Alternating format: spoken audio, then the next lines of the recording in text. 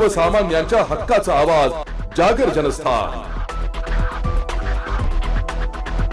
येवला शहरातील उड्डाणपुलाजवळ वीज वितरण कंपनीच्या तारांच्या घर्षणामुळे उसाला आग लागल्याची घटना घडली आहे। यामुळे शेतकऱ्याचं जास्त काही नुकसान झालं नसल्यामुळे मोठी वित्तहानी टळली आहे। धवलचंद्र त्रिभुवनदास पटेल यांच्या मालकीच्या उसाच्या शेतामध्ये वीज तारांचं घर्षण होऊन ऊस पेटला होता।